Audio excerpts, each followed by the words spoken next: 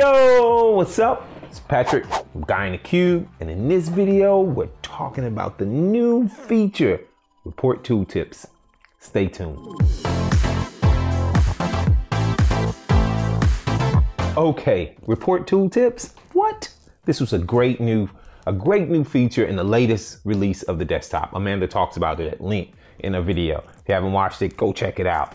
And so, why are you doing one? Because I want to. Not only that, because my buddy, my best friend, my cohort, my buddy Adam Saxon, the other guy in the cube, right? He said it's his favorite feature. So I said, why not do a video for him? You know, Report Tooltips. They're awesome. They're nice. They're great. I love them. So not a whole bunch of talking in this video. You guys know how I do. The best way for me to show you is to what? Head over to my laptop. All right. So a nice report created here. Wait, I got to say this. Thanks SQL Dusty for hooking up my report. Looks nice, looks great. Think it may go through another iteration pretty soon. You guys stay tuned. Anyway, all right, back to my report. So what do? The first thing you need to do is create your tooltip page. All you need to do is go over to the desktop, click plus. Here's the page that you want to create. I'm going to make my tooltip like this. Click on the rolling pin, expand out page information, turn on tooltip, and we're going to call this school. I'm gonna call this just the school tip, right? School tip. Then we'll collapse that and we'll go to our page size and we'll change it to tooltip, right?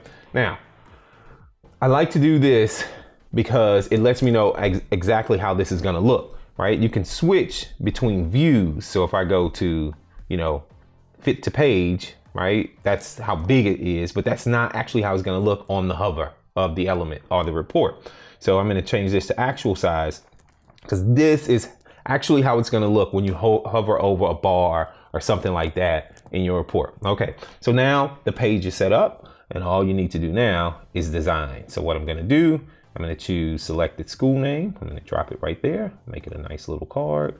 It's cool, right? It's cool. We'll put it right there and then we'll format this out. I'm not going to spend a whole bunch of time formatting this out. And then we're gonna make a bar chart and we're gonna look at student count by school. Perfect, right? So there's my little tooltip. Some can argue that I could have done a better job designing it, but you know what? That's what I wanna do. Okay, so now I have the tooltip design. So how do I make it appear? How do I make it magically appear when I hover over like a bar or a line or something like that? Well, let's go back to a report, an existing report where it's already created, okay? So if I hover over this, you can see you got the basic standard tooltip that's been out ever since Power BI Desktop was released, right? But now we got this new sexy one. Ooh, I like it a lot. This new sexy tooltip. So watch this. So I'm going to click on my element, right? And I'm going to scroll, click on my paintbrush, click on my format icon, right? And expand tooltip, and I'm going to turn it on. And by default, it says auto, okay? So let's see what happens. Hover over it, nothing. Right? Nothing. Why is it not working? Well, when it's set to auto, you have to do one additional step. So we'll head over to my tooltip and I'm going to take school name and I'm going to drop it in my tooltip field. So back to the report where you're designing your tooltip, right? To the tooltip, to the actual thing that's going to appear when you hover. Identify the column, right? It's a column in my chart and a column in the tooltip. I'm going to drag it over to my tooltip fields. Then I'll go back to that report, hover over it now, and voila, bam, it appears. Notice how I'm on Contoso Middle School. It's only showing me the attendance for Contoso Middle School.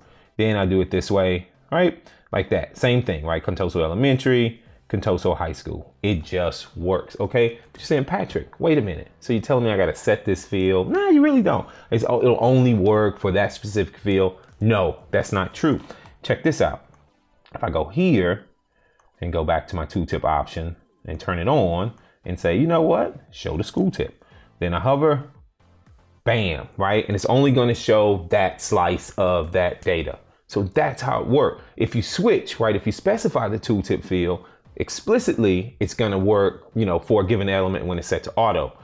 If that attribute is not in that element, it's just not going to display it. However, right, you can manually go and turn it on and say, hey, show the tooltip for this one. Like for example, if I went to this nice tooltip that Dustin created, you can see this one. Take a peek at this, grade level guy. This guy is set to what? The tooltip is set to what? right? I'm gonna change it to auto. Okay, I'm changing it to auto. And then I'm gonna go over to this fancy little tooltip, drag course name. I think it's course name. It'll be so embarrassing if it's not. It's not, it is actually grade that I'm going after. We drag grade there and watch this. Remember, this is set to auto, right? This tooltip is set to auto. Now when I hover, it's gonna automatically pick up the one where I explicitly drag grade into the tooltip option, right? On my tooltip page. What do you think about these tooltips? Adam loves them, and I gotta be honest, so do I, right? Keep it coming, product team. You got any questions, comments, you're doing some things differently with the tooltips, let me know. Post it in the comments below. If this is your first time visiting the Guy in the Cube channel, be sure to subscribe. And always, from Adam and Patrick, thanks for watching, and we'll see you in the next video. Bam, one take.